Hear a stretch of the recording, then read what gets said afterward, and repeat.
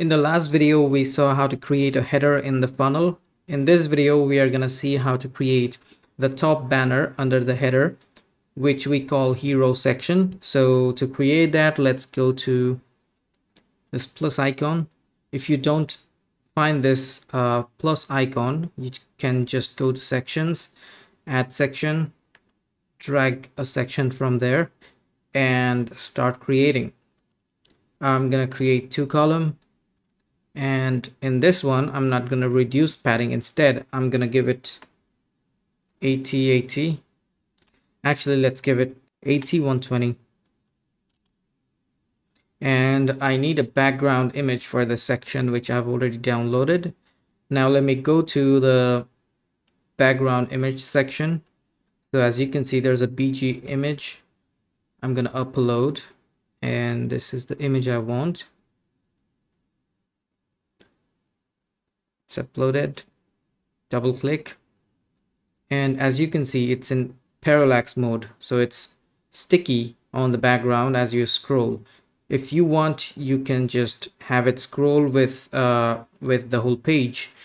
So all you need to do is go to full center. That's it. It will scroll with your whole page. Now let's add some more content. The headline, this will be the H1. So let's say best roofers in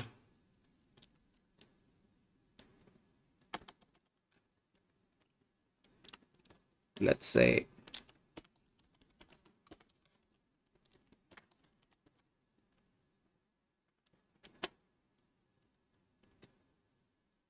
I'm gonna left align this, and in subheading I'm not gonna add any sub headline. I'm just gonna add a paragraph. Increase the font size, increase the line height,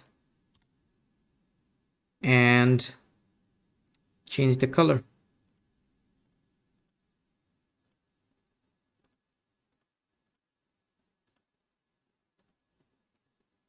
You want to create a gap between these, and I can do it from here. Now I want a button here, which will just have them call you directly. So this button will be this, and like the previous one, I want some padding.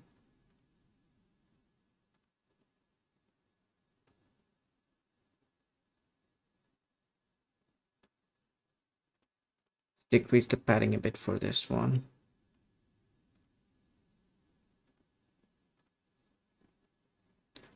This is gonna just say, I'm gonna pick up the color from the logo and add this over here.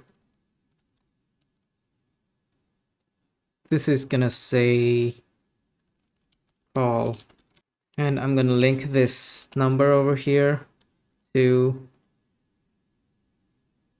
call phone number. As you click on this, this will make a call directly from your phone. Now let's go to this section. I'm gonna increase the width of the first column over here. So let me add a form in the second column. The form will be roofing landing page form that I previously created. As you can see, it's taken the whole section. So what I will do is I will go back to the form. This doesn't have to be that big. So we can do two things. First of all, we remove this from here, and we check if the form is in inline mode. So we can check it from here, inline forms. That's all right. I don't know why it's showing like this, not inline in this format, but I can make sure if it's working by going to this link. As you can see, it's working fine. Now let's go back to the builder. Let's not worry about this height anymore. If you want to have a background overlay, like you want to darken the background a bit, you can do it from here. So first you need to give it a background color. Let's give it black. And then background image opacity, light fade. If you need more, just say half fade, but I like it in light fade mode, so it's all right. Now hit save.